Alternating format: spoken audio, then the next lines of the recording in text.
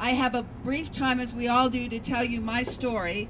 I had married at 17 and had my daughter when I was 19, and after 6 years found myself in a divorce. I recycled and went into New York City and became engaged to a gentleman who had 4 children. I had 1. We were going to get married, and I became pregnant. God says there's a reason to wait. I was excited. I went down to tell him about it. I even had the doctor write on a piece of paper, "Jen is expecting in the spring." I put the paper on his desk, and when he looked up, I didn't see an expression of joy. I saw this expression I had never seen before, and he said, "You're not going to have that. You're going to have an abortion." Abortion was illegal then, had just become legal. I did not have my faith in Jesus Christ till I was 38 years old. I had no support system. The truth was not evident. There were no ultrasound machines and tests where you can see the humanity of your baby. And of course, the theme was you're just carrying a blob of tissue, a cluster of cells, and if it's inconvenient right now, you can have a baby later. I don't blame him, and men are not always the culprit.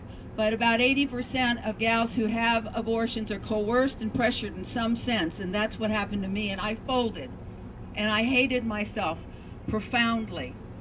I had 9 miscarriages after that because of my abortion, trying to have the 3 children I had, and without having my faith, I didn't realize that I thought I was being punished for that heinous act I allowed in my life.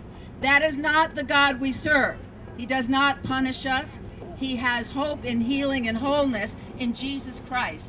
So anyone, no matter what you've done or where you have been, I came to my faith, as I said, at 38 years old, but I didn't receive the grace of God about my abortion until I wrote my autobiography, Surviving Myself. Years later, I realized that I was holding on to that shame and guilt because I thought what I had done was too big for what Jesus Christ had done on the cross, which is a lie and it's pride. Please, the grace and healing is there for you, for your friends, for the families who are victims of abortion. Be bold. The truth does set you free. We are here to let this be known.